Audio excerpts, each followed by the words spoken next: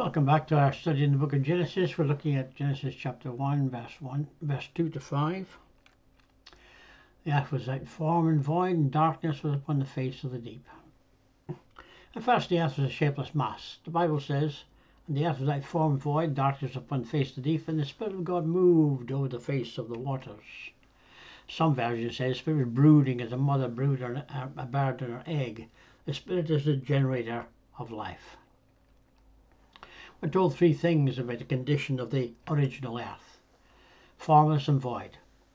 The Hebrew word formless and void are used together two other times in the Old Testament, Isaiah 34 and Jeremiah 4. These are the only times that bohu is used in the Bible. The words seem to form a unit, a bit like our expression topsy-turvy. Darkness over the face of the surface of the deep refers to an abyss of water. The same word is used in Exodus 15:5 to describe the Red Sea as it swept over the armies of the Pharaohs. It will not be until the third day that we see the dry land appear. The Spirit of God was moving over the face of the waters. The word which describes this moving of the Spirit of God is found in Deuteronomy 32:11, where it describes a bird brooding over a young. The picture here is of the Holy Spirit working over the earth and preparing it to bring forth life. What or who was this entity that was hovering over the face of the single great dark ocean? Could it have been only a gentle wind stirring the waters? What part did the Holy Spirit have in the creation of living things? John 1 tells us that Jesus had a part in creation. Is he included in the term Elohim, God or gods, in verse 1? There is only one God, and that is the God who created us. No matter what we hear or read in the newspapers, we did not create God. That means that he is the only God of every man, even if every man does not recognize him as such. The God who created us is a pretty big God. All you have to do is look into the sky to see a glimpse of how big God is.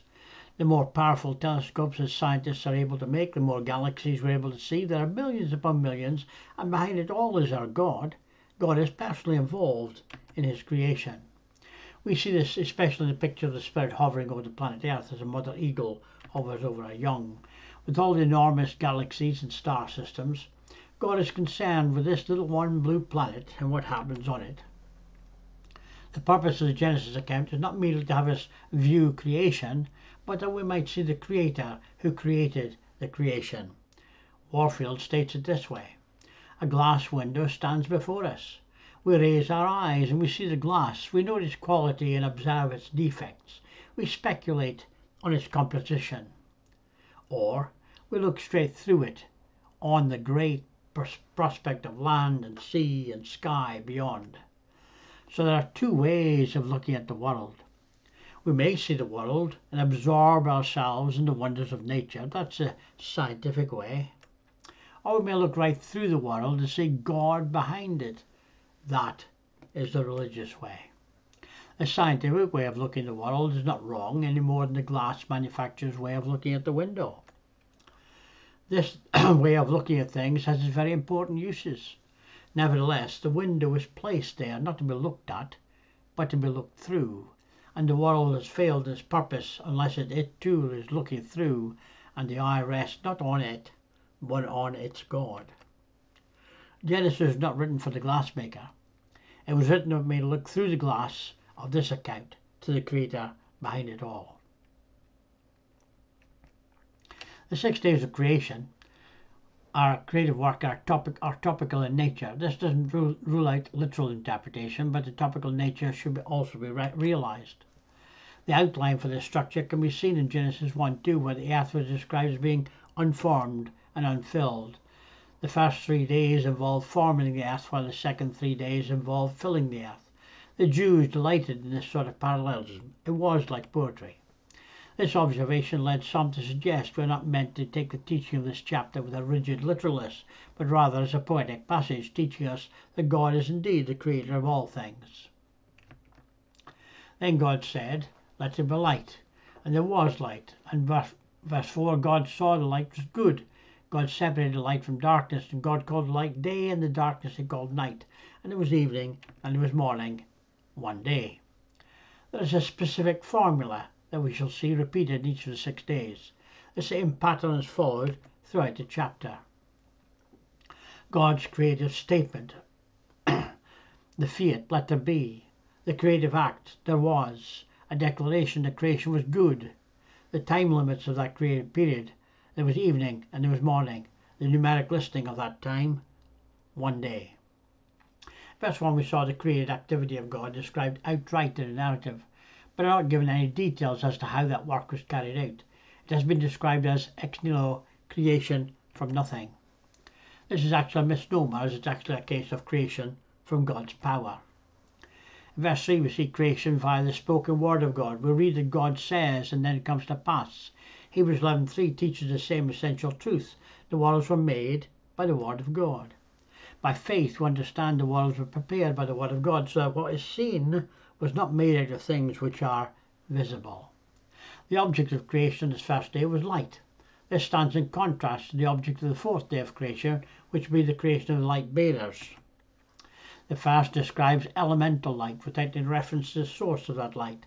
The second describes the light sources. At God's word, light came into existence. Then God commanded, let there be light. This was the first recorded command of God. We know today that for most things, light is necessary to sustain life. The creation of light, therefore, before life, illustrates the fact that God created all things in a logical order. Let there be light, and there was light. God put his power to create in his word. His power to save is also in his word. The New Testament reveals God's word is invested in a person, in Jesus. Light was the result of the first command. Light can represent energy. Notice the very narrow bands of visible light. The creation of light in all its forms, visible and invisible, actually the electromagnetic and nuclear energy of the universe, might be involved in this order. A spectrum of electromagnetic energy that we see as visible light is a very narrow band compared with the broad spectrum of invisible energy such as X-rays and radio waves. But visible light is part of the broader spectrum. We know the effect of white light on a leaf of a growing plant, but we don't yet know much about the effects of other forms of radiant energy on living things. We know ultraviolet light, which is invisible to our eyes, has damaging effects on some things, and infrared heats up the surface of solid objects. But we still have a lot to learn about the effects of wide-ranging electromagnetic and nuclear radiation on living things.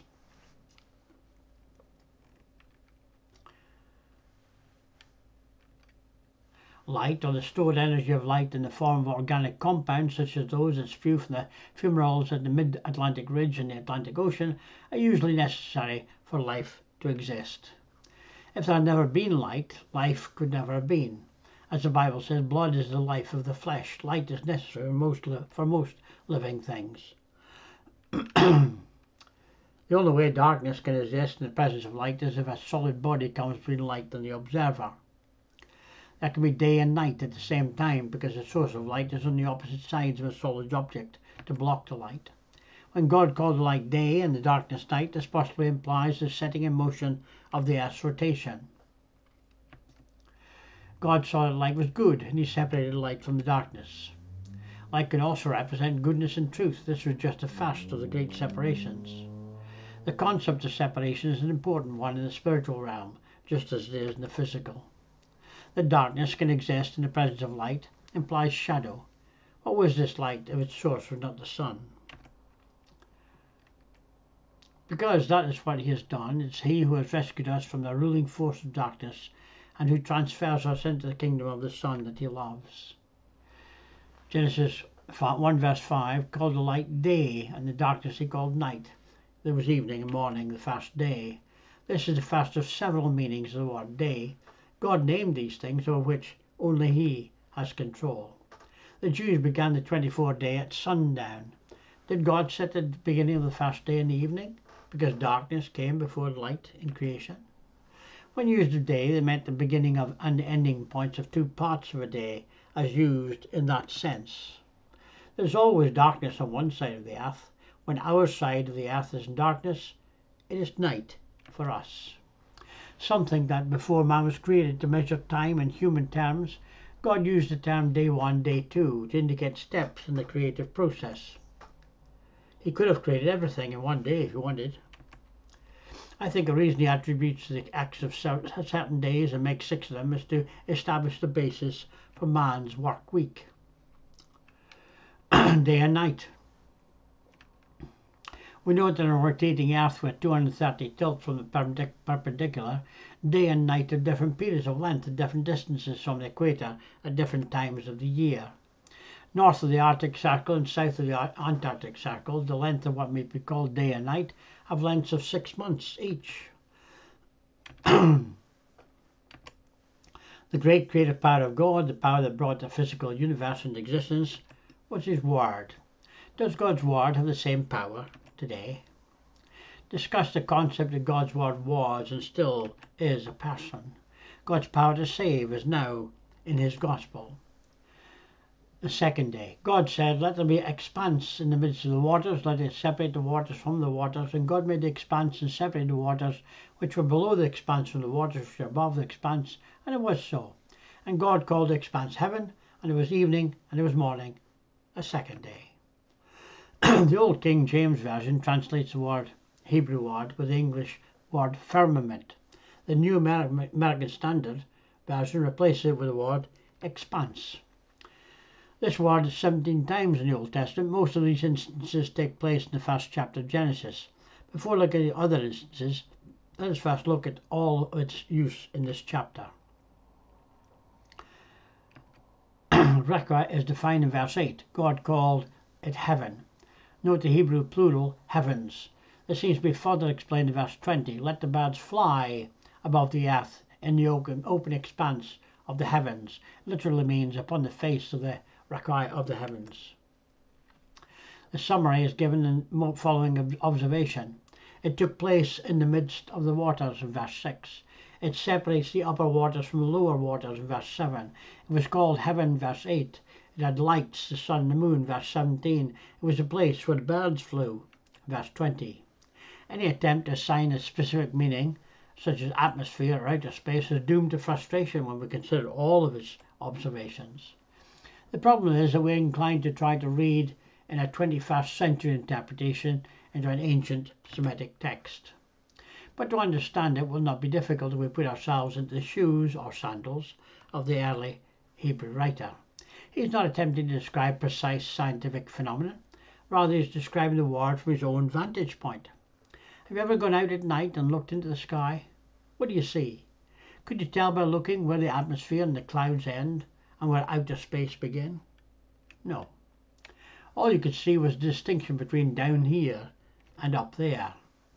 That's how the Hebrews describe things. I'm not saying that they were in a scientific error any more than we are in scientific error when we speak of the sun rising and setting. Psalm 19 and 150 give us a little help in further determining the nature of this firmament. The heavens are telling the glory of God. Their expanse is declaring the work of His hands. Praise the Lord in His sanctuary. Praise Him in His mighty expanse. Ezekiel also mentions this word in his first chapter. Isaiah the prophet describes a vision of the throne of God. It looks like this: the throne of God, the Raka, and the 4 living beings. In spite of the vividness of this description, the Raka itself is not described, it's merely understood without explanation.